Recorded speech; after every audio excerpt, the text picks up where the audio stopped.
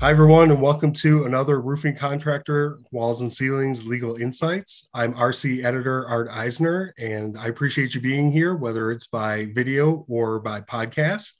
Joining me, as usual, is Trent Cotney of Adams and Reese. Trent, as always, I'm glad you're here to walk us through some of the big legal issues and otherwise affecting the industry. How you doing?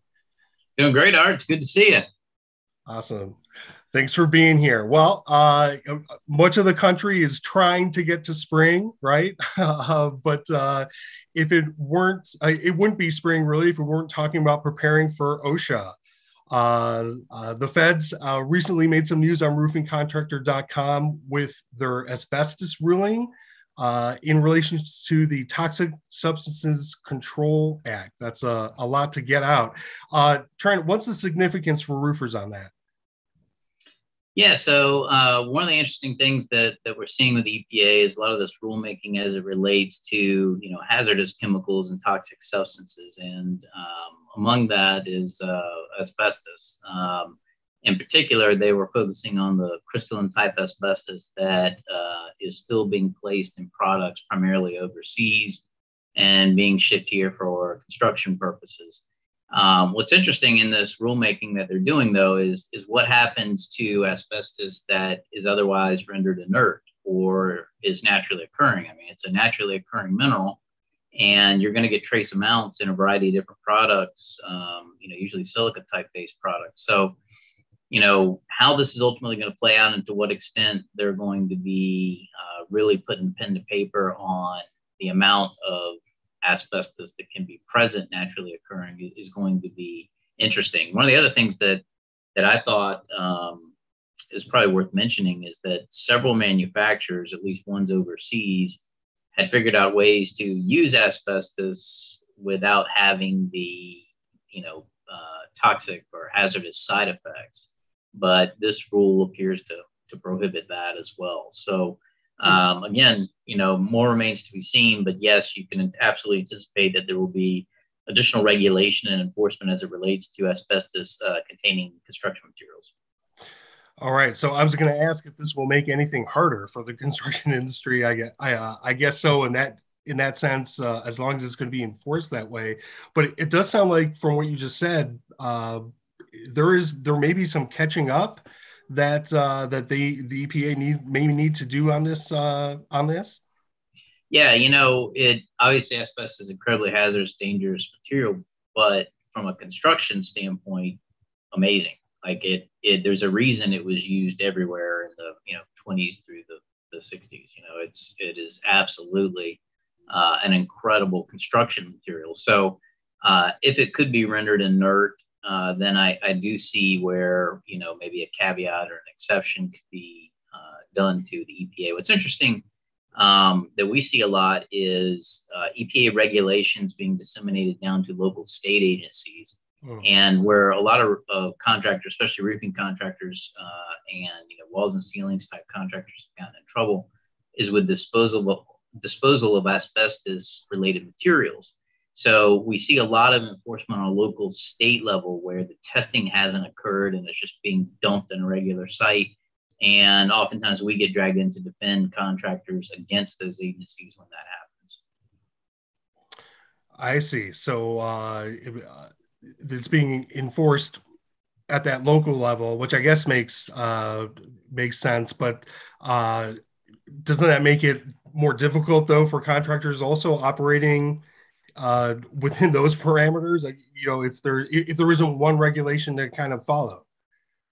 Yeah, absolutely. So, you can be, a great example is, you can be in Pinellas County, which is, St. Petersburg, Florida. They have a very robust and active investigation unit that looks for asbestos disposal.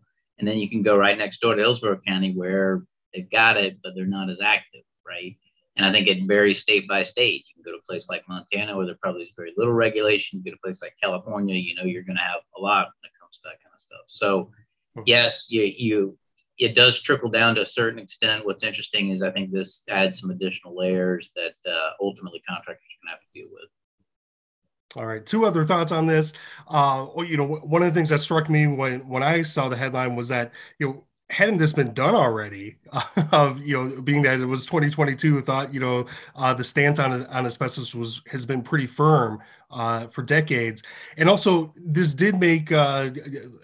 was the first rule implemented under that Toxic Controlled Substance Act that I mentioned, which was enacted in 2016. Does it usually take that long for a first rule like this to happen? And should it take that long? Yeah, well, we're talking about the government here, so nothing moves fast, and for better or worse. Sometimes that's a good thing. But I do think that you're going to see more out of this act. I think it's going to start to be used. I mean, asbestos is sort of a gimme. So they're probably testing the waters with that as far as getting the regulations in place to enforce it. Some of it is rewriting, who has responsibility for what, and that was the purpose of the act originally. So, long term, I do think that you're going to see more and more substances added to this act for purposes of regulation. Okay, well, that being said about things moving or churning slow, when it comes to government and regulation, one thing that's not going slow is really this emphasis on heat and safety regulations. OSHA announced late last year they were going to change how they enforced the heat illness and injury standard. And now they've launched a full initiative for the construction industry. What's your take on that? Yeah, absolutely. So we've been watching this one closely, the heat and injury, the new standard. Keep in mind that OSHA has always cited contractors for heat injury related illness under the general duty clause prior to this, but there was a case that came out, an administrative decision that said that they needed a more specific rule if they wanted to really cite that. So that's what's got them on a tear to get this thing enacted. Obviously, we're paying close attention to it. Something that people want to keep their eye on is in May, beginning of May, there's a stakeholders meeting. That's a good opportunity to get your voice heard. I often travel to DC or appear on the phone to at least get my 2 cents in about what I think about the standard itself. Obviously, we want to keep our workers safe from any kind of heat-related injury or illness.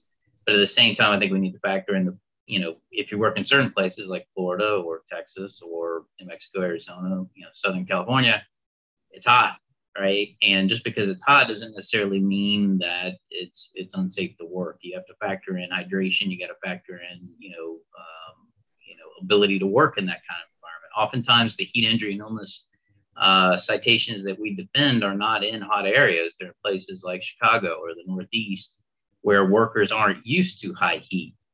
A 90 degree day here in Florida is a nice December day for us. Up in Chicago, that would be a tough day during the summer. So, you want to make sure that you got to add some common sense to this. And I think that's where we as an industry come into play, make sure that our voice is heard at the stakeholder meeting and otherwise. Right. So other than the stakeholder meeting, is there anything the industry could or should be doing to, slow this down a little bit? Because we're talking about regulations hitting this summer, right? Right. So we submitted a white paper a little bit earlier, several months ago on the issue. And I encourage you, if you got thoughts, submit them. Get with your legislative contacts, whether it be in the House or in the Senate. Oftentimes, even though it's an administrative agency, there is some legislative oversight. One of the champions that has worked closely with us has been Senator Marshall out of Kansas. He was very active during roofing day.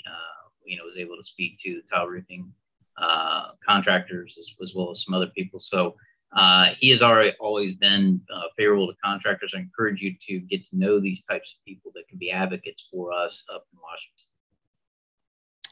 All right, great news there. And as we approach the heat season trend, as you said, it's always kind of a concern. Are there any new recommendations or anything you want to remind roofers as they start prepping? Yeah, absolutely. So the one thing is remember that your safety manual is a living, breathing document, right? This is not something that you create 4 or 5 years ago and never look at it again. You need to constantly update it. And the key thing that OSHA is always looking for is to make sure that you have a culture of safety. What that means is You need ongoing toolbox talks, ongoing safety audits, third-party consultants, all these types of things to show that you are actually trying to get it from the top to the bottom. That's going to be the key thing if for some reason OSHA comes and knocks on your door. Got it. Okay, what else are you getting calls about? So later tonight, I'm actually going to be speaking for IBEX Southern California and RCA, the roofing association out there in Southern California. My topic is going to be the latest on materials issues.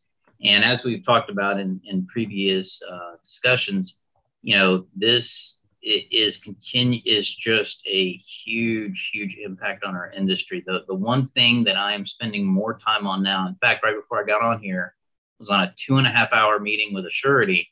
These sureties are really turning the screws on contractors at this point. You know, this is not a situation where they sit on the sideline. You know, one of the things that I really recommend to any roofing contractor that has a surety relationship is make sure that you are upfront, that you are actively communicating, that you're doing your best to keep the surety on your side, especially in conferences that occur with selection of counsel, all those types of things, because this materials issue and the performance bond claims that have come from it have really heightened the sensitivity to sureties out there as it relates to roofing contractors. So very interesting issue. This is, I anticipate it's going to get worse before it gets better. You know, I'm seeing so many pressures out there between, you know, some additional shutdowns in China over COVID, to the war-related issues, to inflation, that you can anticipate that there's going to be more of this type of stuff. So be proactive. Okay. Yeah. Good warnings to heed there, Trent. All right. Well, I appreciate your insight today and all you're doing for the roofing and construction industries. Where can people find out more? Sure. Well, they can always hit me up via email at trent.cotney@arlaw.com or go to adamsandreese.com. All right. And before you check out Trent's website, while you're still on roofingcontractor.com, be sure to sign up for our free e-newsletters and a free e-news magazine so you can stay on top of the latest news and info impacting the industry. For our walls and ceilings audience, please also visit wconline.com and for more comprehensive coverage of the interior construction trade. Stay safe, and we will see you next time.